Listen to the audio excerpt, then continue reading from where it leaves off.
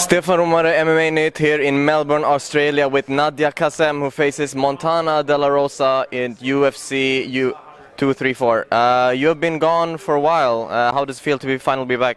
I'm so ecstatic to be back, and of course I want to put on a great show for everybody, and obviously with the layoff I had some time to think and reevaluate, and I'm ready.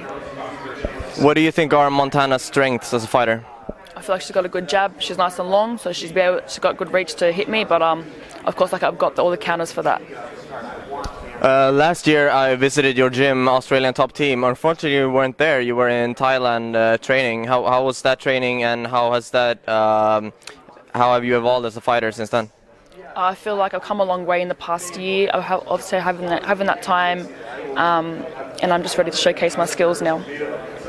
And I talked to your boyfriend Suman, and he talked a lot about how you make him better as a fighter and as a person. Can you talk a little bit about how important it is to have a boyfriend that's also a fighter with UFC experience, and also his brother Ashkan, to have like two veterans to help you when you're going through fight camp?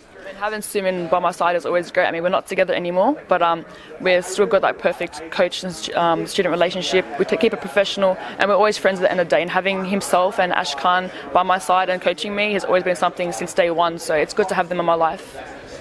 And how nice is it to come back in your home country of Australia?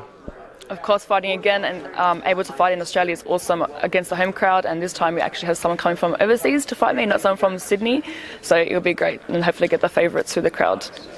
And I've been trying to contact Suman on Facebook, but he's ghosting me. Do you have any idea why? Suman is the worst when it comes to replying. I mean, with me, even anyone, like my own brother would be like, haven't spoken to him in 3 days. I'm like, yeah, he's probably just not going to open it till next week. But yeah, he's horrible like that. All right, thank you very much for the interview. Good luck in the fight. No worries, thank you very much. Thank you.